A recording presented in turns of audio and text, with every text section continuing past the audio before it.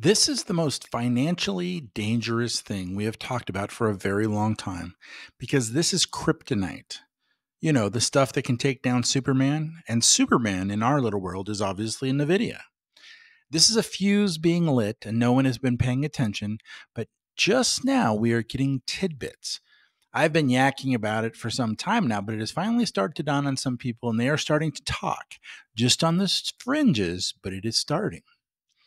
We go now into the latest bubble, the AI bubble. Tristan Green writes for Cointelegraph, and his piece is entitled EU says ChatGPT outputs too much false information to comply with the rules. He writes, quote, while the assessment remains ongoing, OpenAI appears to have made little in the way of progress since 2023.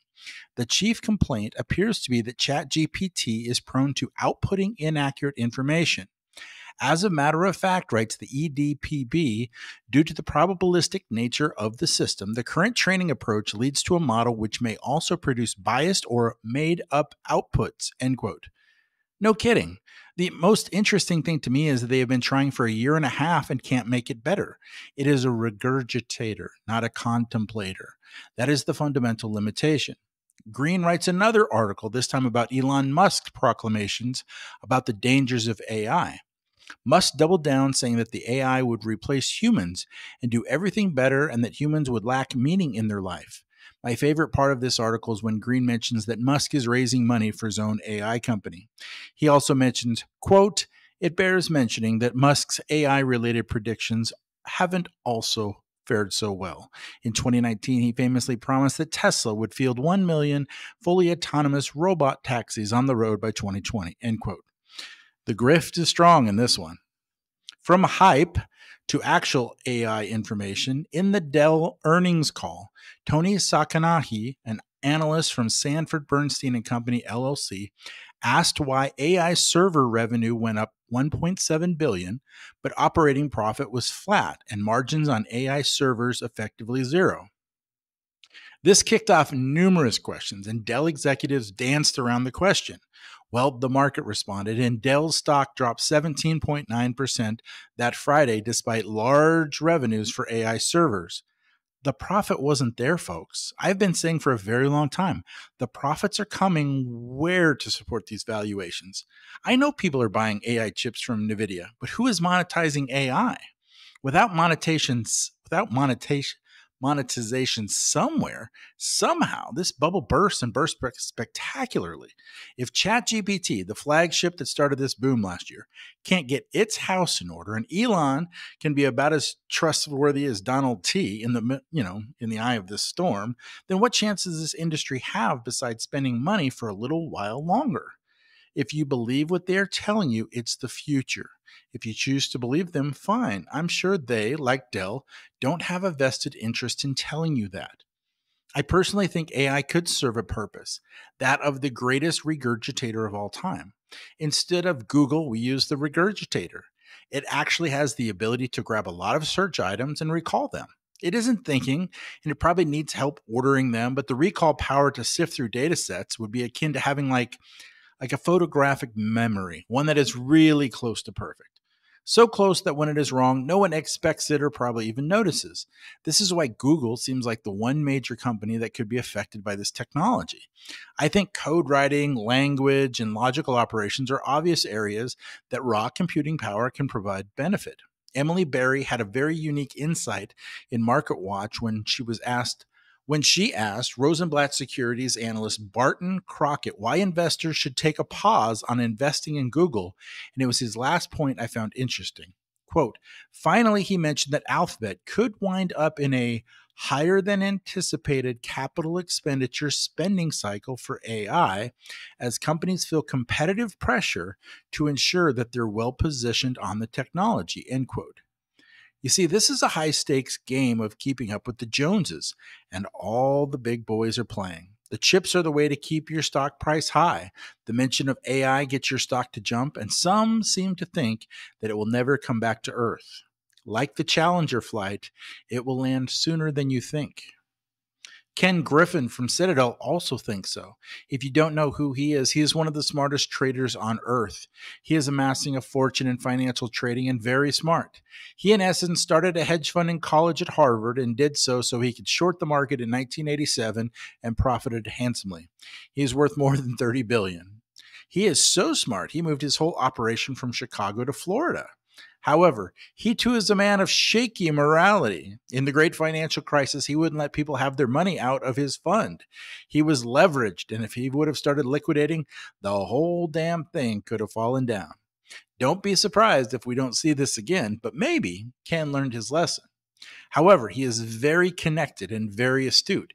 And here's his latest quote on AI from Yoon Lee's report on CNBC. Quote, "We are at what is widely viewed as a real inflection point in the evolution of technology, with the rise of large language models. Some are convinced that within 3 years, almost everything we do as humans will be done in one form or another by LLMs and other AI tools," Griffin said Friday during an event for Citadel's new class of interns in New York. "For a number of reasons, I am not convinced that these models will achieve that type of breakthrough in the near future," end quote. I think near future is exactly right. The technology is nowhere ready for primetime thinking, and perhaps that is a good thing. He continues, quote, "Machine learning models do not do well in a world where regimes shift. Self-driving cars don't work very well in the north due to snow. When the terrain changes, they have no idea what to do." Griffin said, "Machine learning models do much better when there's consistency," end quote. Garbage in and garbage out. They basically can't adapt to anything that they haven't been fed. How do you think they would have responded to 9/11? Jeffrey Funk and Gary Smith write for MarketWatch, and they have another insight. It is systemic. Quote, "The fundamental problem with ChatGPT and other large language models, LLMs, is that they do not understand what words mean. They are very much like a young savant who can recite every word in all 6 volumes of the history of the decline and fall of the Roman Empire without comprehending any of the content.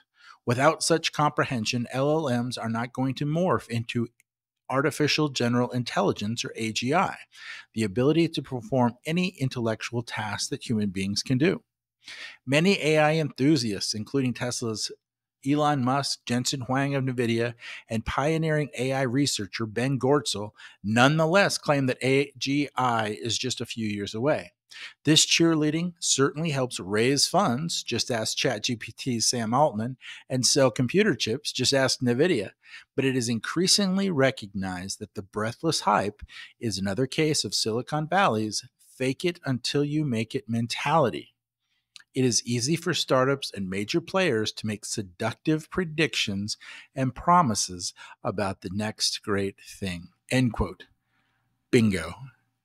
These people are hope trafficking and selling it. They have seen a few people do this, and now the room is full of imitators. For every Bezos that faked it until he maked it, there are Elon Musk promising self-driving and miracle cars.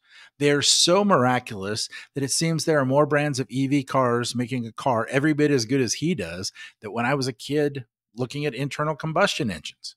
When the public stops believing these sales hypes, the stock of Tesla goes from 220 to 20. Volkswagen stopped buying Rivians. We stop investing in wind turbines at sea, and for goodness sake, stop building AI data centers to suck up all the electricity. We stop listening to Al Gore on the environment. It's time when we start thinking and reading for ourselves on all this other nonsense as well. I keep warning about the malinvestment on this, and here is Christopher Mims writing for the Wall Street Journal, quote, "A mature technology is one where everybody knows how to build it. Absent profound breakthroughs, which are becoming exceedingly rare, no one has an edge in performance. At the same time, companies look for efficiencies, and whoever is winning shifts from who is in the lead to who can cut costs to the bone. The last major technology this happened with was electric vehicles, and now it appears to be happening to AI. The commoditization of AI is one reason that Anshu Sharma, chief executive of data and AI privacy startup Skyflow and a former vice president at business software giant Salesforce, thinks that the future for AI startups like OpenAI and Anthropic could be dim." End quote. That's why EVs and self driving hasn't advanced anymore either. It is an application of the Pareto principle that 80% is easy, but the remaining 20% is hard. Mims continues, quote, an off-sided figure in arguments that we're in an AI bubble is a calculation by Silicon Valley venture capital firm Sequoia that the industry spent $50 billion on chips from NVIDIA to train AI in 2023, but brought in only $3 billion in revenue. That difference is alarming, but what really matters to the long-term health of the industry is how much it costs to run AIs. Numbers are almost impossible to come by and estimates vary widely, but the bottom line is that for a popular service that relies on generative AI, the costs of running it far exceed the already eye-watering cost of training it, end quote. This is a unique blend of inefficient and costly. This is akin to hiring a narcoleptic to oversee security. It is a cash-burning system that the entire world stock market is leaning on right now. Do you know how goddamn stupid this is? No. Let me help you out still more. Here is an article that talks about Meta's new AI gizmo called Cicero. This from Zero Hedge, according to the Futurism site. Quote, led by Massachusetts Institute of Technology postdoctoral researcher Peter Park, that paper found that Cicero not only excels at deception, but seems to have learned how to lie the more it gets used, a state of affairs much closer to explicit manipulation than, say, AI's propensity for hallucination, in which models confidently assert the wrong answers accidentally. As Park explained in a press release, we found that Meta's AI had learned to be a master of deception, end quote. This is where we are going to outsource our thinking, our busy work, our tasks for jobs. What kind of world is this going to be? It's going to be an incorrect one with lots of errors, deceptions, and made up bullshit. This is why we can't outsource our thinking. We can't allow a device to tell you something and we believe it, no questions asked. We can't be that lazy.